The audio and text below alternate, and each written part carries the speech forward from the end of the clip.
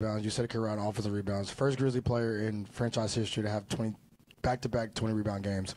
What is your mentality on the boards? Josh said you're in the trenches. Is that the way you want to describe it? Yeah, I don't know what that means, but yep, I'll agree with him. In the trenches, mate. In the bloody trenches.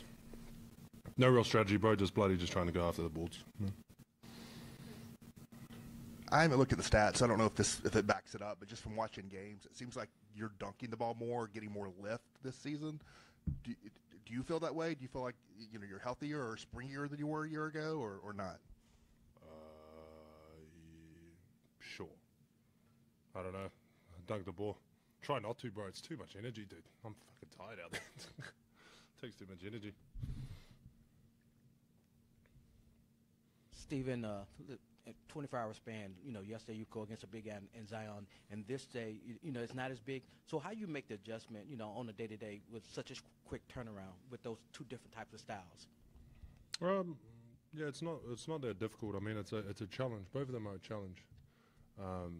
They both pose different threats and whatnot. Still, the physical part of it, you could say it's like kind of the same, but they're both physical in different ways. You know what I'm saying? It's still tough. But yeah, it was very like big dominant. So both the teams, they play through the bigs. You know what I'm saying? So like today it's like Fox and Sabonis, two main squeezes. Yesterday it was Zion and stuff like this. You know what I'm saying? Zion Valanciunas as well, big body. So yeah, it's kind of taxing, man. But like yeah, you just gotta find your spots, pick and choose your battles where you can. You know what I mean? And try and like conserve your energy the best you can.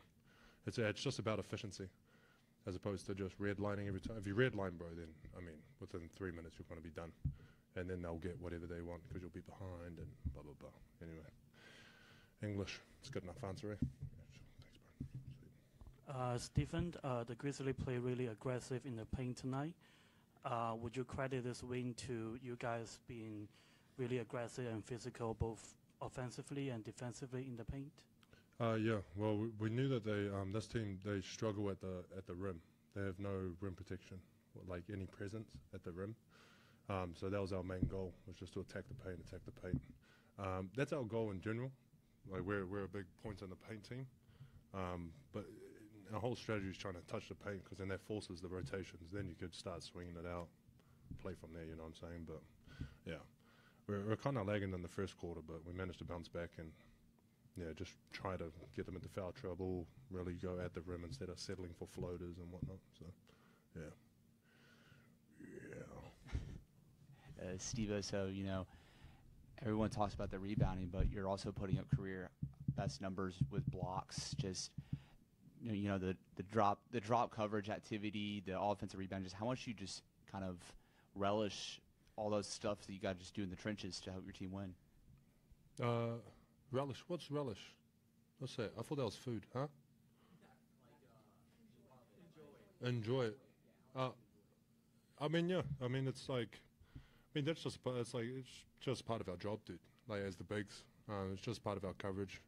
Yeah, we enjoy it, but we enjoy just getting a stop so we don't have to play any more defense. You know what I'm saying? That's the main thing. The less defense we could play, the better. You know what I'm saying? So, I mean, that starts with that's why we try and emphasize the defensive rebounding.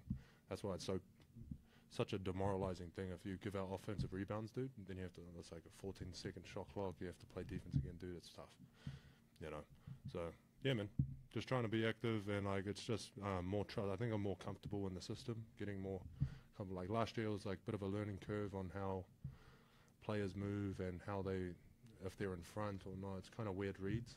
The body language, but I think I'm getting used to, just reading the players a bit better when they need help, when not to, and shit like this. Every coach that comes to Memphis says, we got to stop Memphis for scoring in the paint, but yet no one can really stop Memphis from scoring in the paint. Why are you guys so good in scoring in the paint? The main squeeze is Ja. He's just tough to stop, mate, So getting him to stop going in the paint. Like, you can't, to say stop scoring in the paint, dude, you can't. It's kind of like saying, like, oh, we're going to stop them from shooting threes. They're going to shoot a three, you know what I mean? But you just need it to be, like, tough threes or something like this, you know what I mean? So, I mean, those are probably what the coaches mean. Like, if they could get us out of the restricted paint, that's probably a win. If they keep us in like the floater area, kind of mid paint area, it's probably a win for them. You know what I'm saying? So, yeah, they're probably just trying to emphasize that. But it's still a tough job, dude, because you got Jar just going, yeah, he's ridiculous. He's a tough dude to stop. And it's just like we have constant movement for all our offenses, just for us to attack the paint. Dez is in there. There's a three-point threat. That means that there's a hole in the defense to where you could actually attack. So there's no shift. It's tough, man, especially when we're flowing. Like, we're a big transition team, even if it's like a slow transition. Those are just tough to defend, you know. Cool. No more? Thanks. Sweet. Thank you. No more. Thank you.